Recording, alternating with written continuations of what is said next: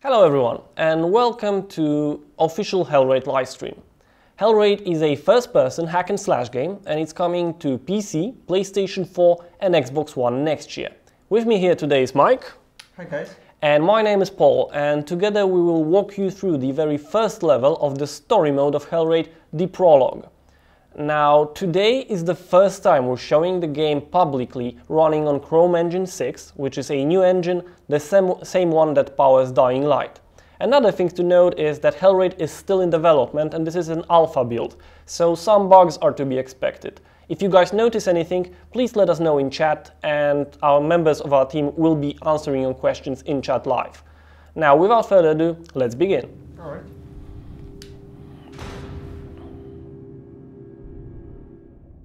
They returned as the prophets foretold, unleashed by the sins of mankind. The seal that trapped them beneath the world was breached, and they arose from the depths of hell. This is the story of Aiden, a low-ranking recruit who deserted his post, not to save himself, but to save the only family he had. Okay, now the game begins on a mountain trail where our hero, Aiden, is walking towards his childhood home, the village of Redvale. The old ruins of Corvus. It's not far now. Aiden deserted his post to make sure that his sister was safe, as he already heard about demons in this area. Can you hear me, brother? Do not abandon me. Merwin. You are my last hope. And that was the ethereal voice of Merwin, Aiden's sister, and her appearance in the story at this point is as much of a surprise to the hero as it is to the players themselves. So the goal of this mission is to find out where is she, what became of her, and why is she talking inside our heads. Okay, smoke on the horizon, what that might be. Redvale's burning. Did I come all this way for nothing? And I'm sure we're all surprised. That day our mother died. The day she was burned alive. Do you remember? I can still hear her screams. So, I am sure that when you guys tuned into the stream, you did not expect a game like Hellraid to be a hiking simulator, so no worries, the fighting's coming quite soon. Actually, it's just round the bend. Well, how did I know, right? The first 3 skeletons of the game.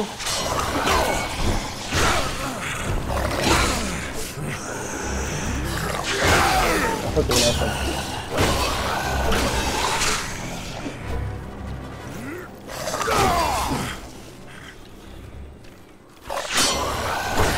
Yeah, I see a magical item there, so we can pick that up, Mike, I guess. And a healing potion, nice. But it's actually worse than what we were using so far. Okay. Now, you have just witnessed the basics of combat in Hellraid, and in Hellraid every weapon has a fast light attack. Mike, please. Okay, and a strong overpowering one. Okay. Mike can also parry with any weapon, but it requires careful timing in combat. I'm gonna show it in the next one. They said our mother was evil, a witch. She was connected to life and life's mysteries, and so are we. Is my sister still alive? Or have I just lost my mind? Another crazy nutter hearing voices in his head. Okay, so we're near the ruins that we have seen in the beginning of the demo, and there is a weapon that we set up here, a magical one this time. Okay, so this is a mace, and as such, okay, let's put it on, I guess. The merciless skull crusher. Yep, I love it. Higher critical chance. Now the thing is that we wanted in Hellraid to play differently with any weapon. So this is a blunt weapon and it deals more damage to skeletons and has a higher chance to stagger them in combat on top of its magical property, which is, I think, the Merciless, so it's critical chance. Yeah, I think it's the critical chance. We'll get to use it soon enough. Yep, crossbowman. Okay, so there is friendly fire.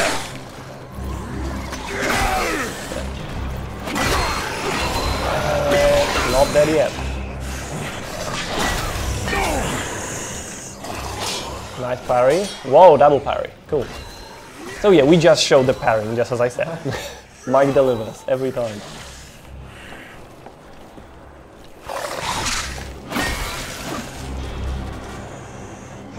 Yep. Okay, in this fight, Mike actually did some dodging. Maybe do some dodging now. Just show him.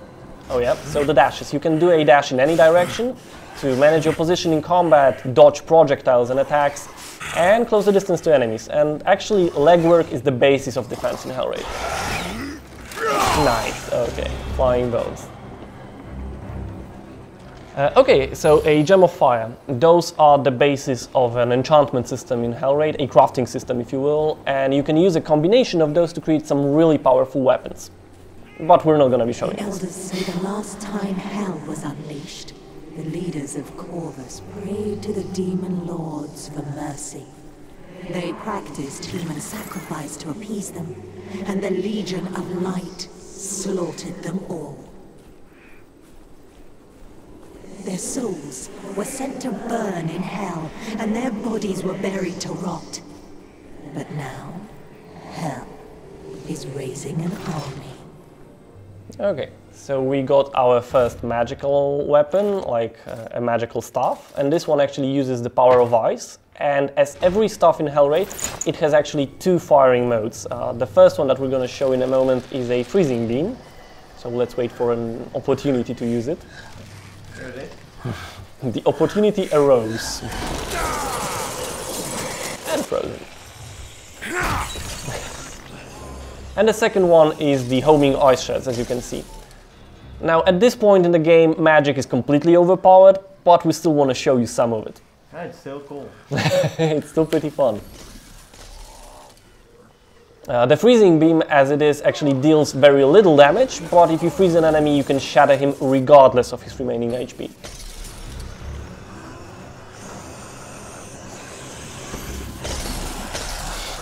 You're abusing that.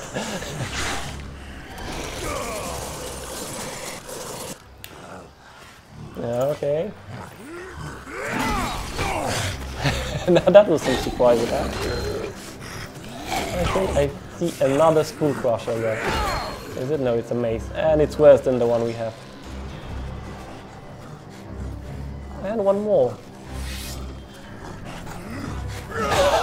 Okay. The Sword of Under Decapitation, of course. Those of you who got the reference, props. Now, in Hellraid, you don't have to choose whether to be a warrior or a mage. You can mix and match elements of melee, magic, and range combat to make your own personal playstyle. And we want to support that through our skill system, about which we're going to talk in just a minute, as soon as we deal with that undead thrower there. Oof, big buffing.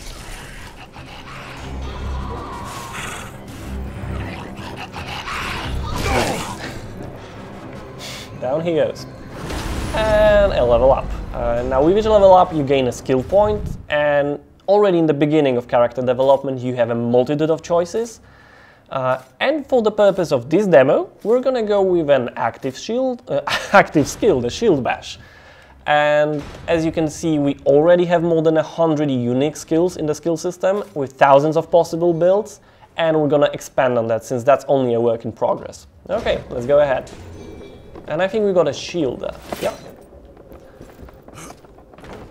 So we're gonna use the shield quite soon. It actually changes the way combat works quite significantly, both when used by the player and the enemies.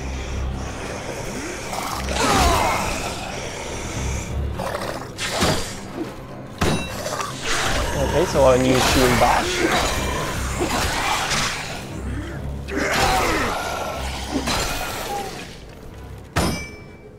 And again.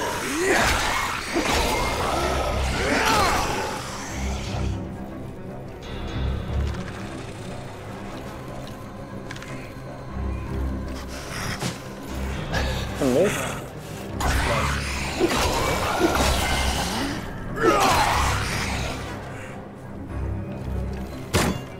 Yes, you can shield that as well.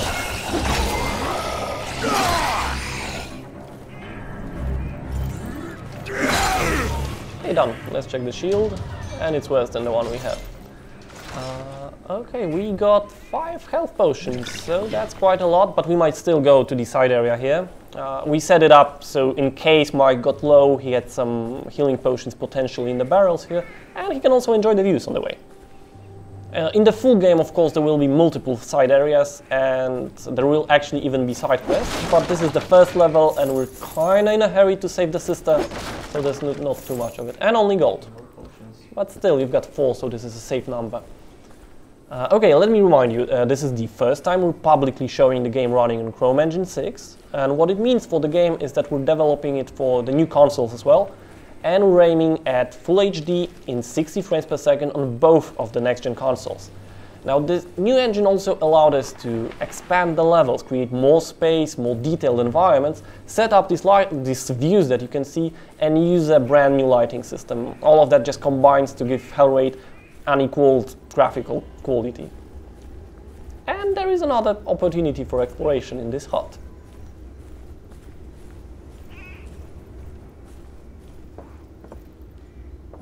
Okay, so we got a new armor, a plate one, so this is gonna be quite an improvement. New bracers and a magical stuff. Now let's take a look at the inventory.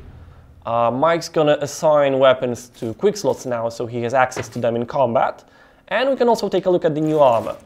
Now, the plate armor is much heavier, but it also offers better protection. Now, right now, the game is still in alpha, so all icons looks the same still, but we're working on it, and no worries, it will change in the final version. Okay, let's go. Okay, new gloves looking good. And new stuff. Yep.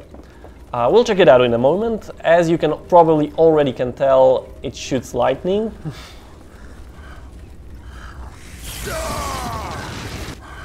Nice. Good aim. It's actually not too easy to do. Mike had to get it right.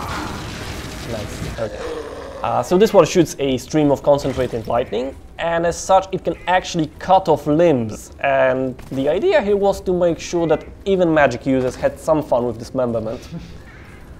Yeah, and we're almost in the village. Or maybe over the hill. Yeah, just over the hill.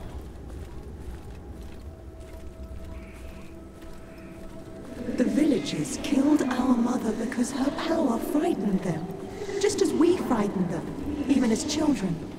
That is why they were so cruel to us, why they shunned us. Yep, and it's views like that that make us really happy about how Hellraid looks on the new engine. So the transition was a good thing. Are you gonna try the thing? Let's see. Nope. Oh, a bit too much. Yeah, there's a thing actually when you cut off 2 limbs off of a zombie or an undead, it's actually gonna try to bite you. It looks extremely sweet, but it's hard to do because as I said, the magic is extremely overpowered at the moment, and it actually kills them before it happens. But we'll get it right, no worries.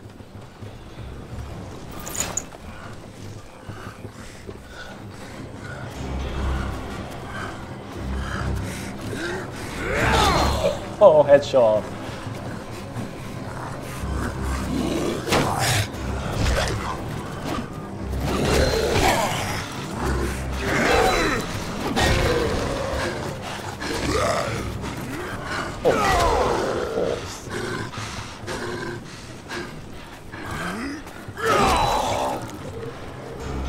Okay, so we got a 2-handed weapon here. Those are much more powerful than normal weapons, but also much slower. Yep. And of course you cannot use a shield with those, but I guess you could probably figure it out on yourself, right? By yourself.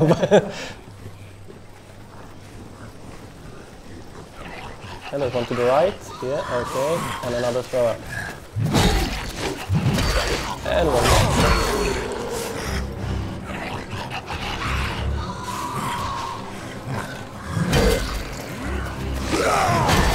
Okay. So Mike actually did quite a fun thing there. You can actually wind up your attack and then dash forward to just execute it like safely. So So it's a fun thing to do, and normally it's gonna need a skill, but in this build you can actually do this whenever.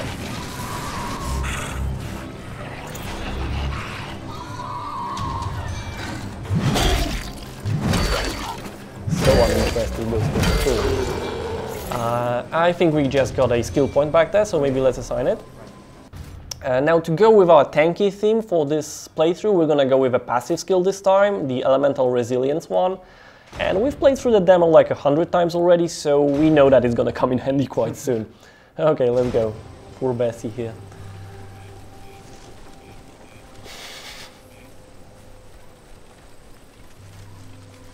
Okay, so that's the village. The house of the sister. The goal of this mission is on the other side of it, so we'll have to fight our way through. Okay, so another enemy in the distance. Okay, so we did that on purpose. Those guys, when they explode near you, deal extremely heavy damage, even through the resistance and armor. But Mike can actually use those in combat with just a little bit of creativity. Flying bones, cool. There's one more.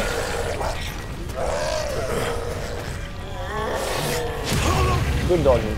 And I think a magic weapon, but I think, yeah, the requirements were too high. We cannot equip it yet.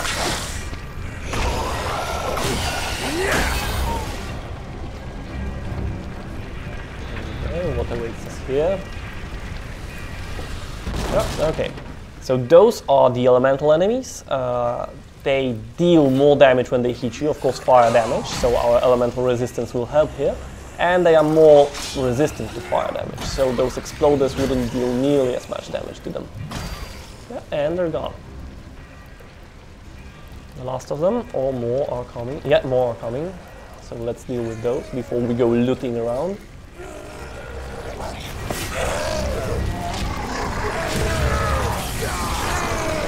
Oh, a bit too close. One more there.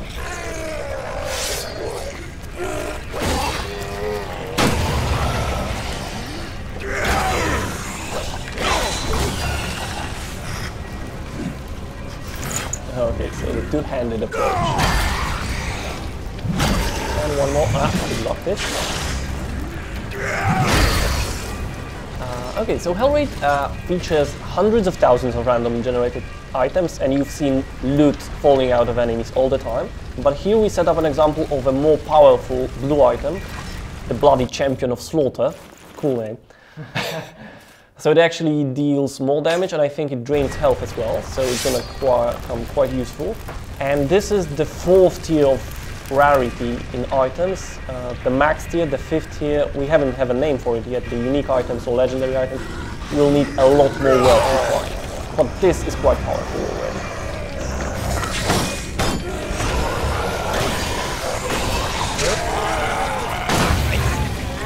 You can take those hits onto your shield, but it actually drains quite a lot of stamina, so you cannot do this indefinitely.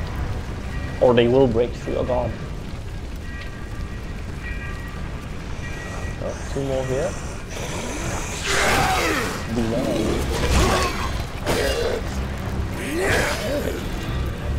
I guess 4 portions are enough. And meet the Hercus. This is the boss of the first level of the game, an enemy that we based heavily on European medieval lore. And quite a nasty creature at that. Oh, okay, good dodge. And dealt some damage to him as well. Okay, that's too close. Okay, so as you can see, you cannot block his attacks, even with a shield, so we're gonna drop the shield to gain a little bit of speed in combat, and hopefully that will help Mike dodge attacks. We're still on 3 health potions, so we're gonna do fine. That would be pretty embarrassing if we died here. Yep.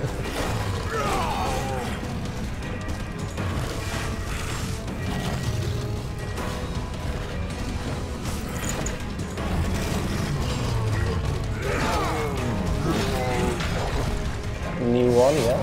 That was a new one.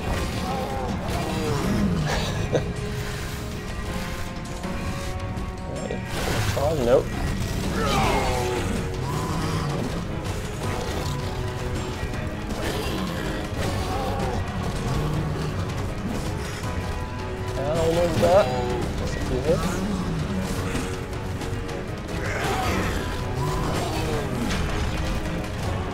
And here we go, finish the move.